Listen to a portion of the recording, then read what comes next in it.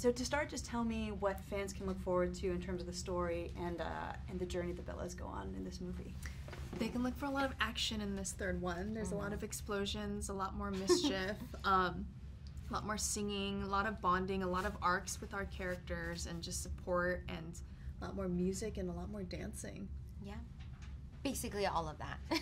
In different locations. In different, I mean, we're worldwide now. So worldwide. The Bellas join a USO tour, and we go to Europe. We go to Spain, France, Italy, and we get into a little bit of trouble internationally, which is really fun. And it's been so fun to watch your characters, enter college and then follow them all the way through. So how have your characters evolved? Have they evolved since the first film?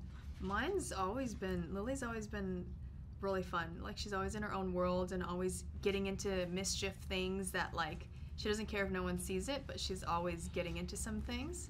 And then this third one, she's just like, we thought she was going to be this crazy seamstress, but it turns out she was just possessed. So it's been really fun to play her. I'm definitely going to miss playing Lily. She was fantastic.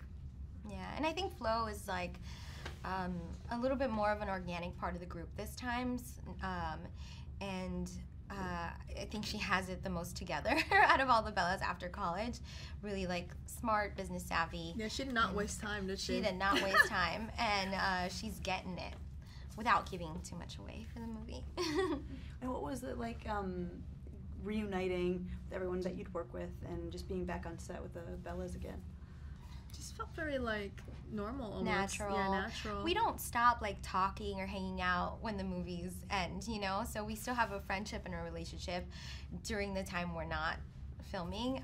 But it was really exciting. And, like, right away we were like, okay, like if it was no time had passed since the last film.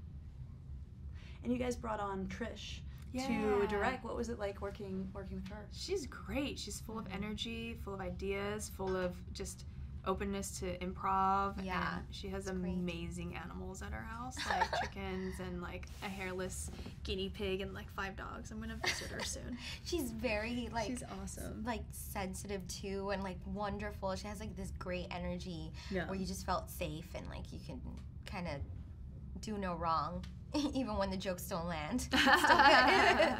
The first I heard about she's the like, animals. well, that sucked, but another one. No, she was really great. Mm-hmm. So cool. And did you guys have a favorite musical number? Is there one that stands out to you? In this third one? Mm-hmm. Oh, man. I think we like the same one. Yeah. Cheap Thrills. Cheap Thrills. It was Gotta just shake a booty for the troupe. Caribbean kind of feel to it, and like the outfits were really cute. They're super cute, the sailor outfits. Even as the girls, like, the outfits were so cute. The outfits were, like, adorable. We're wearing these really cute boots that were, like, crystallized. Yes. It was so cute. Sal Perez does an amazing job, though, for real. Yeah, that was fun. I like that one a lot, too. Mm-hmm. And what do you think it is about this franchise is so successful? Everyone loves it so much. What connects with the fans, do you think, that people keep going back for more? I'm gonna ask like some of my fans that, because I'm always like, I think it's because, but they're probably like, no, I just like the hair in the movie, like, I don't know. But I think it's like just the journey that we go through in our lives from like high school to after college, and all the hardships and friendships we go through, and to kind of see that is like really fun, along with competition. Everyone loves good competition. The sense of unity that we have with each other. We are always lifting each other up and supporting each other. The Bellas are like misfits, and you know, they have to overcome a lot of obstacles, and who doesn't love like an underdog story? And I also think that because it's such a diverse cast, everyone can see themselves in one of these characters, and so that's really cool too.